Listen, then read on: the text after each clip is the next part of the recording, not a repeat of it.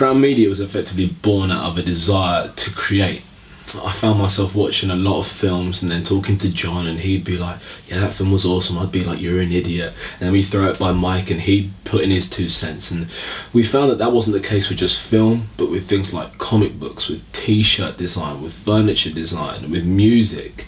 And we found that all the people around us were talented in those kinds of areas. So I found myself talking to people who were designing t-shirts. I was finding myself talking to people that were designing furniture at a professional quality level, and we thought that wasn't an accident. Why don't we just get all these young creators and put them in one place where we too can also throw in our creativity with things like graphic design, photography, Photoshop and the like.